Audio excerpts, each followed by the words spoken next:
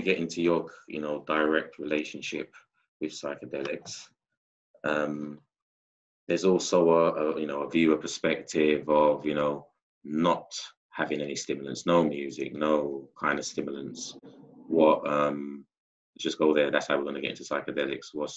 Have you had that experience? Have you had experiences of no music, and how different is it, or what doesn't? If you don't have the music, does it not allow you to explore your body in this? Well, usually I start off with music, and I had a couple trips before that.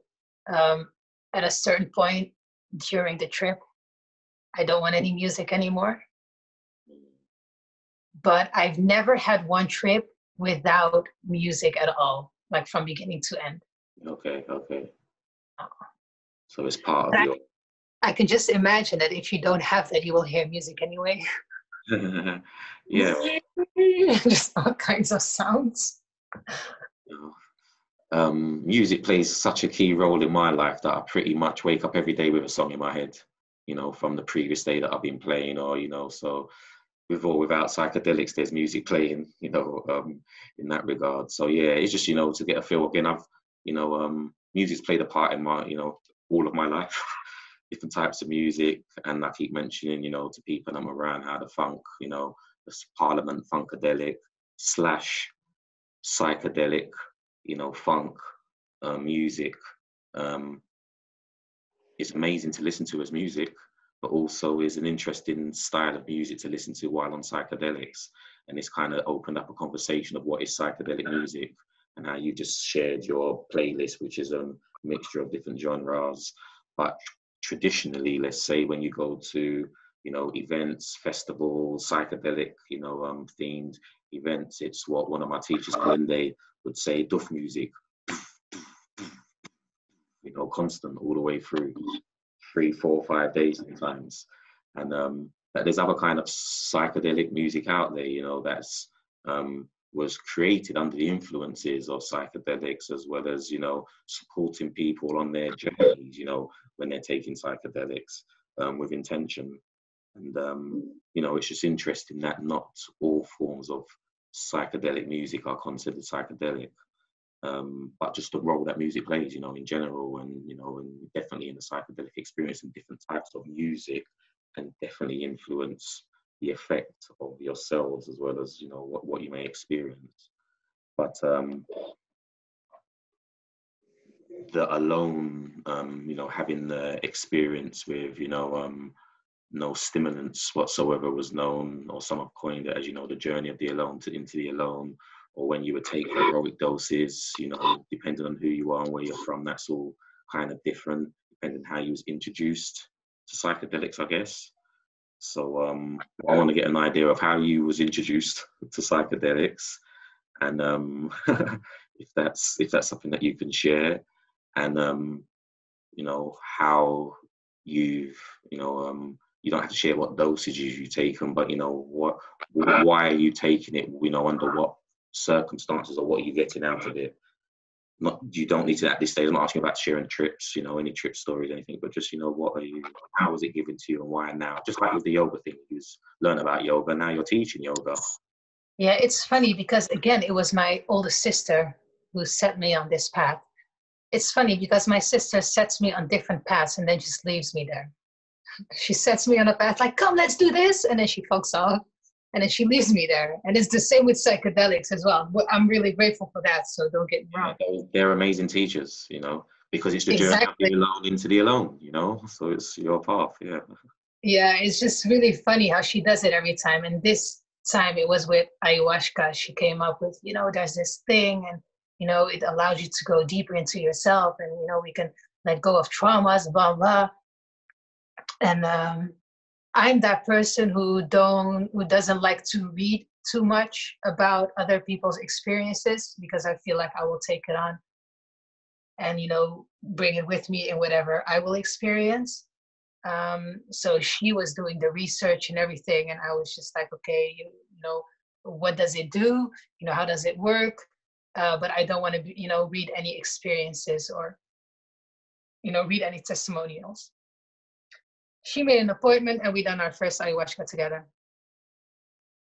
I experienced a shift in consciousness I experienced a couple of things that I never experienced before, but it wasn't a profound trip.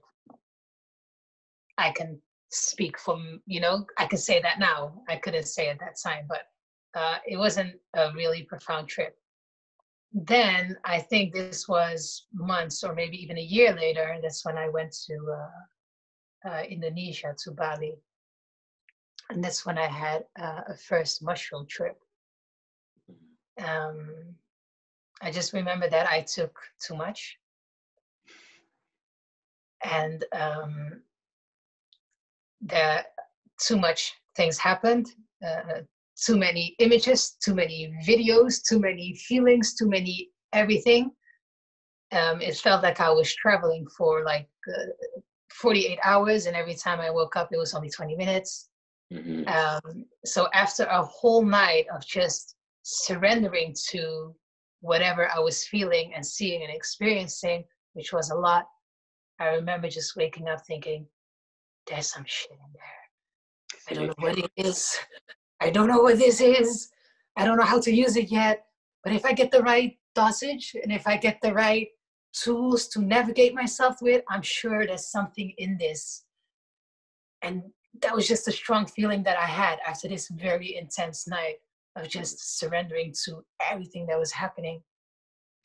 I went back to Holland and I wanted to learn to grow my own mushrooms. And that's when I met you. And then I grew my own mushrooms, and then I had my own trips, and I learned to navigate, and I'm still learning to navigate. Yeah, so that's it for now. Okay. Well, you're definitely spreading the spores. I like your T-shirt there. You're representing the mushroom. Well, ironically, I've got a mushroom T-shirt on as well. I've been wearing all day. It's a bit smelly, but smelling like mushrooms. Been rolling on the grass and stuff. Oh, that's a good smell. But again, I'm not going to ask you about, because it's going to be pretty much the same answer. I feel, just that journey of, growing up, culturally, Islamic faith, psychedelics don't go too well together, like you shared with us, growing up and the people around you. So rather than going into all of that, what I want to get into is, what do you know now? Give us a highlight, because you said, oh, well, there is. If you're prepared to go in, you'll find that there's some stuff there. So could you share one thing, something that you know about connections with psychedelics and your religion in particular, or religions in general? Yeah. I grew up in a climate where I was taught by my family, but also just in general by society, that psychedelics is a hard drug. It's forbidden. It's illegal. You don't do it. It can send you mad. People jump out of windows because of this. Just don't do it. And my experience told me differently. And when I started searching in religions is when I found that in different religions, it's being used. It's like an ancient practice. They used it in ancient times in different ways to navigate themselves, to navigate the universe, to explore consciousness, to do many different things with it. I used it now to, for self-healing, to explore myself and to explore consciousness. But if we look at different religions, it was also a way to just go into other dimensions, to have Holy Communion, to really connect with the source. And when I found that, it just made me feel a bit better and more comfortable in my journeys, because I was always carrying this subconscious idea that, I'm doing something which is illegal, which is, because it's illegal, it's probably not good. That's how I used to think, because otherwise it wouldn't be illegal, right? So yeah, I found that, in religions, they also used it. And that's when I found that, that something is illegal in this society doesn't necessarily mean it's illegal, because society really cares about my safety, So yeah, there's a whole world that opened up. So if we bring it back to religion and anything that you've seen within your religion that has highlighted, or suggested, specifically, or, is it more just because that was the way things were at that time? That's obviously what the people were, would have been doing, these are the customs that were around, which I think is the case. But are there any highlights or specifics that you're aware of connecting psychedelics and religion? Yeah, well, if we look at my religion, Islam, there's like a Arabic ayahuasca that they are using Syrian rue, harmala, and that's funny because if That is what I'm talking about, like keywords that allow people to then say, oh, let me go on Google, because you've just given us psychedelics and religion, and it just like, is it, oh, you can't be real, this can't be the truth. But that's interesting. Syrian rue, just Google Syrian rue, Okay. or harmala, Harmala,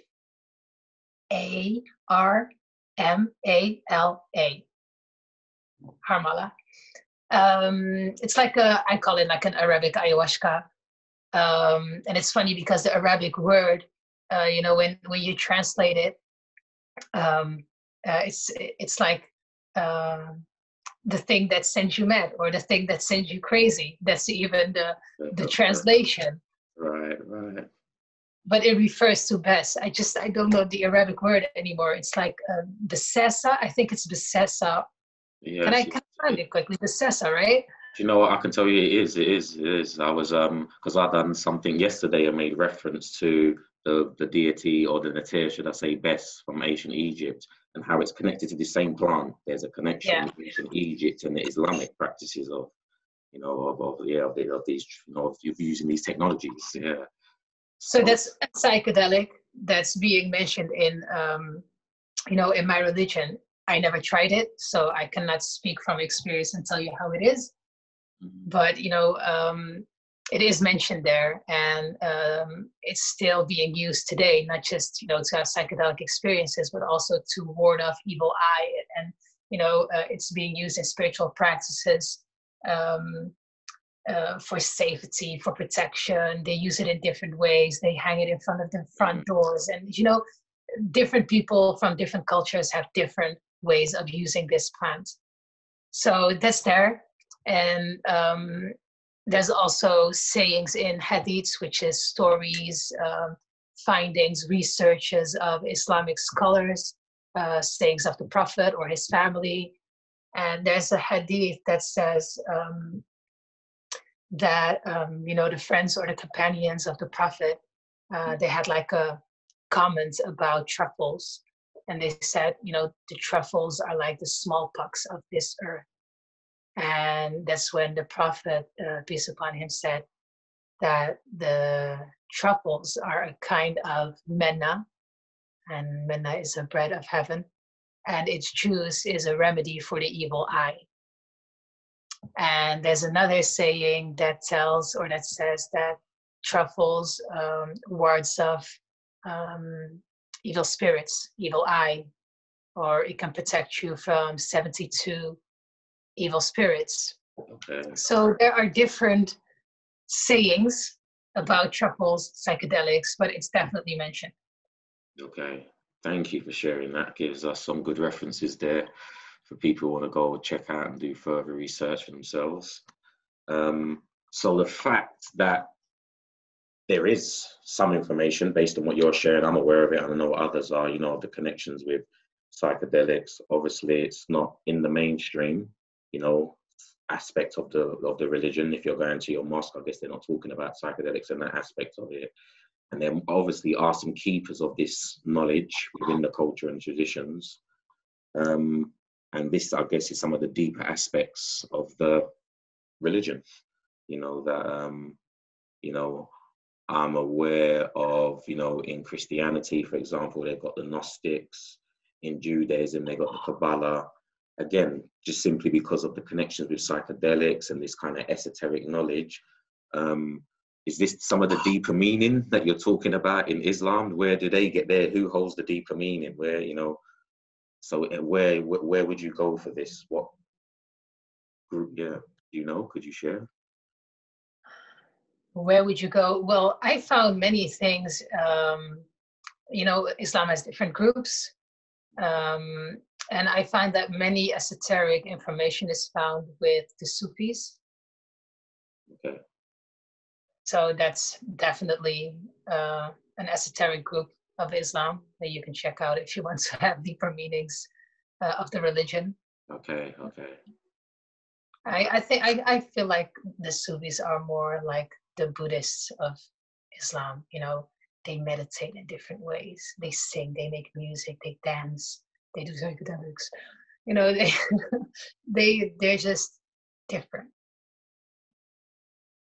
Yeah. Nice. Good different. Cool. So just to round up the psychedelics and religion, because it's a real interesting subject, and I'm really pushing it now because what came up off the back of my talk a couple of days ago was, when you're doing your psychedelics and religion talk next, because I made reference to it a few times, and I'll deliver that review sometimes. So what I would like to know, just from a perspective of somebody who may be viewing this, who has their faith, may be curious, interested, learning about psychedelics. How have you found it in relationship to your religion? Psychedelics is in your own faith. Has it supported you? Are you a practicing Muslim? And how has it panned out for you? It definitely supports in my faith, in understanding my religion. I think one of my biggest challenges, and I think that is for many people, my biggest challenge in religion was the division that I was making all the time. So yeah, in Islam, we believe there's just one God and everything comes from this God, right? But still, religious people are having a really hard time to just accept or respect other people's opinions, perspectives, and ways of worshiping God. You know, people are fighting over which is the best way, or what is the best way, or you shouldn't be doing it like that way, although we still believe there's just one God. So that was my biggest challenge, to just have this open mind and to see everything that people are doing as valid, because there's just one source. And I think what psychedelics really supported me with was removing these glasses that I was seeing through in the vision. So it just allowed me to gain a broader or a bigger perspective of everything, seeing the different connections in different religions, seeing that really it is all the same. We are talking about the same things, same archetypes, same everything. It's just it has a different jacket, a different suit, but what's in that suit is really the same. And I think psychedelics really allowed me to see that, not just in human beings, not just in religion, but in nature, in everything, in all levels. It just really helped me, or supported me to see a bigger picture. Yes, thank you again. See, we're digging deep, and we dig deep to to bring out the diamonds, to bring out the jewels. And I'm going to go there, and I hope you're willing to go there with me. because I